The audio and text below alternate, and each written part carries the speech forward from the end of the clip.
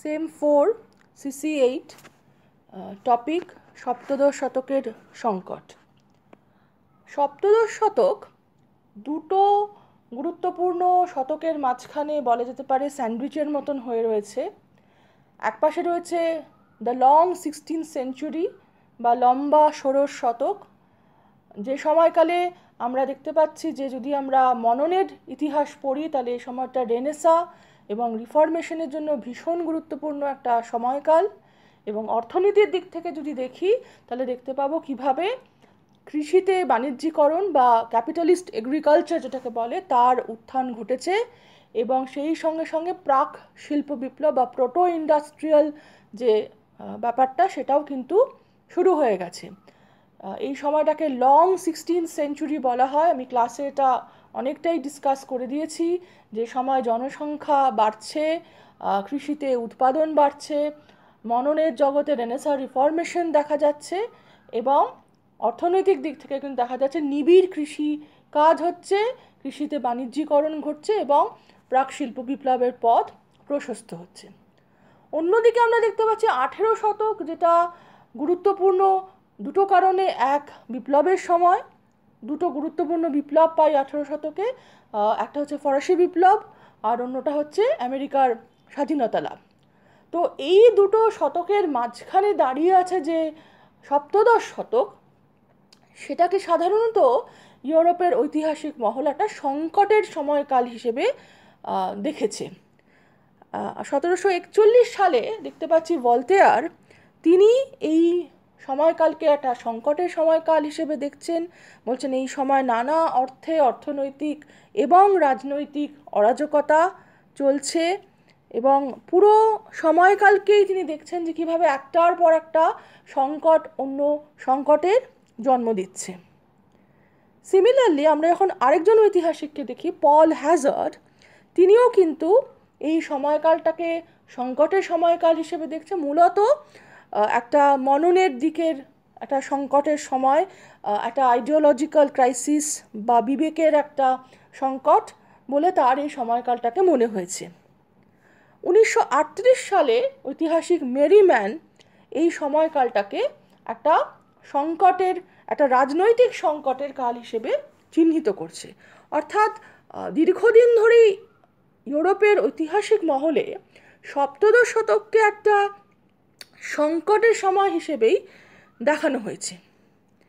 এরপরে এই যে সংকট সংক্রান্ত যে বিতর্ক সেটা জমে ওঠে এবং আমরা দু ধরনের চর্চা পাই, মূলত দুটি দেশ থেকে সেই চর্চা ধারা আসে। একদিকে আমরা পাই ফ্রান্সে, সেখানে 17th সেঞ্চুরি বলে যে জার্নাল আছে, সেখানে একটার পর একটা গুরুত্বপূর্ণ প্রবন্ধ বেরোতে থাকে। ঐতিহাসিক ব্রদেল, ছানু, লি রয় লাদুরি, গবার্ড প্রমুখ ঐতিহাসিক তারা লিখতে শুরু করে। এদেরকে অ্যানাল স্কুল বলা হয়। এরা মূলত ভূমধ্যসাগরের যে অঞ্চল সেই অঞ্চলের রাজনৈতিক, অর্থনৈতিক, সাংস্কৃতিক ইতিহাসটাকে চর্চা করে তারা কিন্তু মেনে নিচ্ছেন যে এই সময়কালটা একটা সংকটের সময়কাল। প্রায় কাছাকাছি সময় আমরা ইংল্যান্ডেও দেখছি এই সময় একটা পত্রিকা বেরোচ্ছে যার নাম হচ্ছে পাস্ট অ্যান্ড প্রেজেন্ট, যেখানে ইউরোপ জুড়ে যে বিভিন্ন রকম সংকটের কারণ তা নিয়ে নানা রকম লেখাপত্র বেরোচ্ছে। তো সেরকমই 1965 সালে এই পত্রিকায় একটা সিরিজ অফ তোমার প্রবন্ধ বেরোতে থাকে, প্রায় 14খানা মতন। সেই পার্টিকুলার ভলিউমটার নাম ছিল ক্রাইসিস ইন ইউরোপ 1560-1600।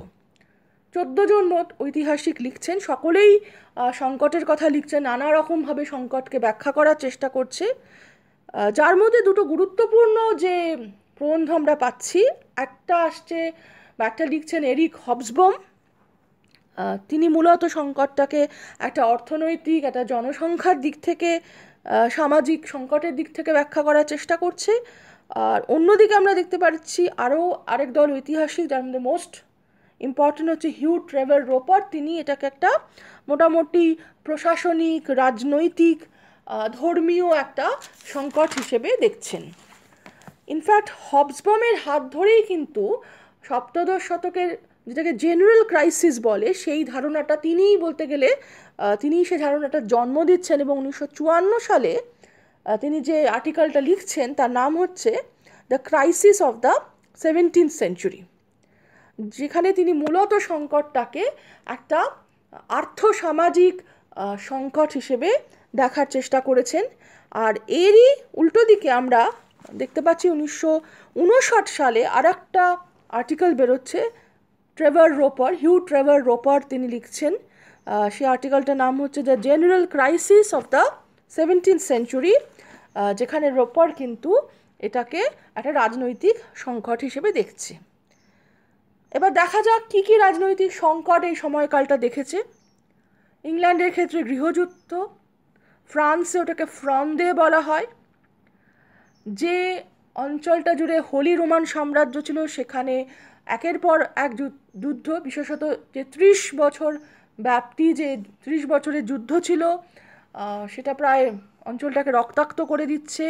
এবং অক্সবার্গের চুক্তি দিয়ে যে যুদ্ধ শুরু হয় ওয়েস্টফ্যালিয়ার চুক্তিতে, সেটা শেষ হচ্ছে। অবশ্যই এই যুদ্ধ বিরাট বড় রাজনৈতিক সংকট এনেছিল সেই অঞ্চলে। তাছাড়াও পর্তুগাল, নেপলস, ক্যাটালোনিয়াতে স্পেনের যে রাজা, এদের প্রত্যেকের বিরুদ্ধেই কিন্তু বিদ্রোহ হচ্ছে। ফলে রোপার এই সময়কালটাকে একটা রাজনৈতিক সংকটের সময়কাল হিসেবে দেখছেন। এবং তিনি বলছেন যে এই সময়কালটা বেসিক্যালি একটা সংকট between the court and the country. Court and the country বলতে উনি বলছেন যে একদিকে আছে রাষ্ট্র, যেটা ভীষণভাবে কেন্দ্রীভূত, সেন্ট্রালাইজড, ভীষণ ক্ষমতাবান। আর অন্যদিকে রয়েছে কান্ট্রি, যেখানে তোমার নতুন যে জেন্ট্রি ক্লাস এবং অ্যারিস্টোক্রেসি অর্থাৎ অভিজাত যাদের মূল যাদের ক্ষমতার সূত্র হচ্ছে জমি, সেই দুই গোষ্ঠীর মধ্যে একটা ক্রমাগত দ্বন্দ্ব চলছে, যার ফলে ইউরোপ জুড়ে রাজনৈতিক সংকট এই সময় দেখা যাচ্ছে। তাছাড়াও কিন্তু এই সময় একটা ধর্মীয় মননেরও একটা ভীষণ একটা সংকটের সময়, তার কারণ অলরেডি রেনেসা এবং প্রোটেস্ট্যান্টবাদ তুঙ্গে রয়েছে, নানা রকম সংঘাত এই সময় চলছে। ফলে মোটামুটি রোপার এবং তার গোষ্ঠী এটাকে সংকটের কাল হিসেবে দেখছে, কারণটা বলছেন রাজনৈতিক। অন্যদিকে আরেক গোষ্ঠী তারাও সংকটের কথা বলছেন, মানছেন, কিন্তু তারা বলছে যে সংকটের কারণটা কিন্তু অর্থনৈতিক। এবং অর্থনৈতিক সংকটের যিনি মূল প্রবক্তা আগেই বলেছেন তিনি হবসবম। মূলত সামন্ততন্ত্র থেকে যে ধনতন্ত্রের যে উত্তরণের গল্পটা, সেটা যে খুব সহজ ছিল না, সেটা যে বিভিন্ন বিভিন্ন রকম লিমিটেশনসের মধ্যে, বিভিন্ন বাধার মধ্যে দিয়ে এগোচ্ছে, সেই সংকটের ওপরেই কিন্তু হবসবম লিখেছেন। পরবর্তীকালে অর্থনৈতিক সংকট যারা মানছেন বা বলছেন তারা নানাভাবে সময়ের সংকটটাকে দেখছে। একদল যারা বলছে যে এই সময় অসম্ভব জনসংখ্যার একটা পতন হচ্ছে, তাদেরকে ডেমোগ্রাফিক হিস্টোরিয়ানস বলা হচ্ছে। সেই ডেমোগ্রাফিক হিস্টোরিয়ানরা দেখাচ্ছে যে কীভাবে যুদ্ধের ফলে, আবহাওয়ার পরিবর্তনের ফলে, শ্রমিকরা এক জায়গা থেকে অন্য জায়গায় কাজ হারানোর জন্য চলে যাওয়ার ফলে, সামন্ততন্ত্র ভেঙে ফেলার পরে সারা ইউরোপ জুড়ে তারা দেখাচ্ছে যে এই সময় জনসংখ্যা ভীষণভাবে পতন ঘটছে। অন্যদিকে আরেক দল ঐতিহাসিক যেমন জিওফ্রে পার্কার, এডি লি রয় লাদুরি, তারা দেখাচ্ছে যে কীভাবে এই সময় ইউরোপে একটা আবহাওয়ার সংকট এসেছিল, যার ফলে কৃষি উৎপাদন অ্যাফেক্টেড হয়, কৃষিতে কম উৎপাদন হয়। আগের শতকে অসম্ভব নিবিড় চাষ হওয়ার ফলে এই শতকে এসে দেখা যাচ্ছে যে চাষ কমছে, খাদ্যশস্য কম উৎপাদন হচ্ছে, খাদ্যশস্যের দাম প্রচণ্ড বেড়ে যাচ্ছে। এবং সব মিলিয়ে কিন্তু জনসংখ্যার পতন এবং আবহাওয়ার সংকট অর্থনৈতিক সংকটকে ডেকে আনছে। এর সঙ্গে আমরা দেখতে পাচ্ছি যাদেরকে প্রাইস হিস্টোরিয়ান বা মূল্যবৃদ্ধি সংক্রান্ত যে সংকট তা নিয়ে যারা চর্চা করেছেন, যেমন পি চানু বা আর রোমানো, তারাও দেখাচ্ছেন যে কিভাবে বিভিন্ন রকমের মূল্যবৃদ্ধির ফলে এটা একটা সংকটের সময়কাল, মানুষের জীবন ধারণ কঠিন হয়ে পড়ছে। এবং এরা প্রত্যেকেই মনে করছে যে সপ্তদশ শতককে একটা সংকটের কাল হিসেবে সহজেই চিহ্নিত করা যায়। এরকম অসংখ্য অজস্র বিতর্ক রয়েছে, কিন্তু বহুদিন ধরে ইউরোপের ইতিহাসে দেখা যাচ্ছে যে সপ্তদশ শতককে একটা সংকটের সময় হিসেবেই দেখা হচ্ছে। কিন্তু পরবর্তীকালে দেখা যাচ্ছে কিছু ঐতিহাসিক আমরা পাচ্ছি যারা কিন্তু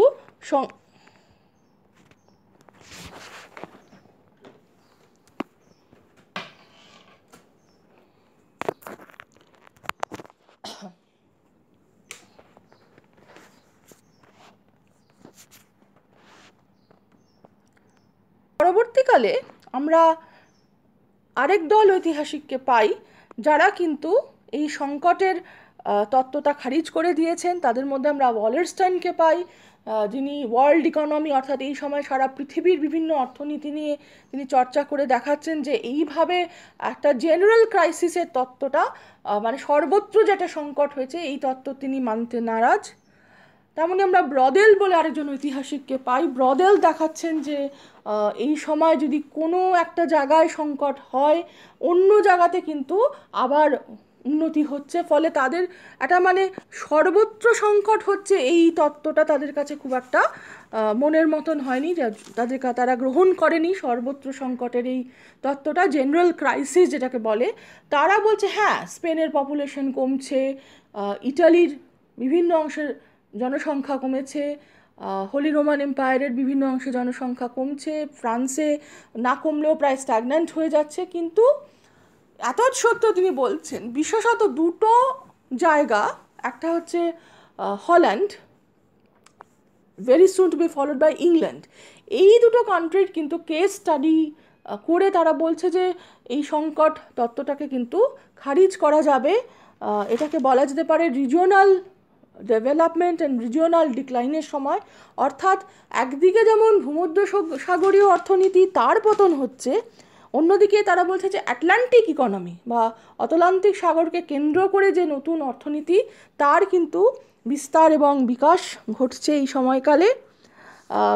এমনকি জনসংখ্যার পতনের যে গ্রাফটা সেটাও কিন্তু ইভেন নয়, অবশ্যই অনেকটা অংশেই জনসংখ্যার পতন হচ্ছে, কিন্তু আবার কোনো কোনো জায়গায় যেমন নেদারল্যান্ড বা ইংল্যান্ডে কিন্তু জনসংখ্যা বাড়ছেও। ফলে তারা বারবারই দেখাচ্ছে যে হল্যান্ডে, যেখানে থেকে আমরা আমস্টারডাম বন্দরকে পাবো, সেই আমস্টারডামের এটা বলতে গেলে গোল্ডেন টাইম, অর্থাৎ জেনোয়া বা তার আগে যে ভেনিস তাদের যে সুবর্ণ যুগ তা শেষ হয়ে যাচ্ছে সপ্তদশ শতকে, কিন্তু উঠে আসছে নতুন অঞ্চল আমস্টারডাম এবং শীঘ্রই তার জায়গা নিয়ে নেবে লন্ডন। ফলে এই যে অর্থনৈতিক সংকটের যে একটা জেনারেল চিত্র এইটা তাদের কাছে গ্রহণযোগ্য বলে মনে হচ্ছে না। তারা বলছে যে হ্যাঁ কোনো কোনো জায়গায় হয়তো ডিক্লাইন হচ্ছে, কিন্তু আবার কোনো কোনো জায়গায় সেখানে কিন্তু সেই রকমভাবে সংকটটাকে দেখা যাচ্ছে না। এবং বক্সার একজন ঐতিহাসিক তিনি দেখাচ্ছেন যে এই সময়কালটাকে ডাচ অর্থনীতি এবং ডাচ শিল্পচর্চার ক্ষেত্রে বলা যেতে পারে একটা সুবর্ণ যুগ। তাছাড়াও এই সময় প্রোটো ইন্ডাস্ট্রিয়াল যে অ্যাক্টিভিটিস, প্রাক শিল্প বিপ্লব, যে বিভিন্ন উৎপাদন ব্যবস্থা সেটাও কিন্তু পারফেক্টেড হচ্ছে, এবং এই সপ্তদশ শতকের বিভিন্ন পরীক্ষা নিরীক্ষার মধ্যে দিয়ে কিন্তু আগামী শতকে ইউরোপ পুঁজিবাদ এবং শিল্প বিপ্লবের দিকে হেঁটে যাবে। ফলে এই যে বিতর্ক এ চলতেই থাকছে। একদল ঐতিহাসিক আমি অলরেডি বলে দিয়েছি তারা অবশ্যই সংকটের কাল হিসেবে দেখছে। সংকটের কারণ এক একজনের কাছে এক এক রকম, কারোর কাছে সেটা রাজনৈতিক, কারোর কাছে অর্থনৈতিক কারণেরও বিভিন্ন রকম বিভেদ আছে, কারোর কাছে জনসংখ্যার পতন, কারোর কাছে সেটা আবহাওয়ার কারণে একটা সংকট দেখা যাচ্ছে, কিন্তু সংকটের কথা বলছে। অন্যদিকে অধুনা বা নতুন যে ইতিহাস চর্চা হয়েছে যাদের মধ্যে আমি বললাম ওয়ালারস্টাইন এবং ব্রদেলের নাম সবচেয়ে গুরুত্বপূর্ণ, বক্সারের নাম বলেছি, তাছাড়াও শফার, রুবেন্সকা, শামা, এরকম বহু ঐতিহাসিক আছে যারা কিন্তু বলছেন যে জেনারেল ক্রাইসিস, একটা সার্বিক সংকট, এই কথাটাতে তাদের আপত্তি আছে। তারা মেনে নিচ্ছে যে হ্যাঁ ভূমধ্যসাগরীয় অর্থনীতির পতন হয়েছে, কিন্তু নতুন অর্থনীতির কেন্দ্রবিন্দু গড়ে উঠছে আমস্টারডামে, এবং শীঘ্রই পথ প্রশস্ত হবে ইংল্যান্ডের পুঁজিবাদের দিকে যাত্রা এবং সেখান থেকে শিল্প বিপ্লবের সূত্রপাত।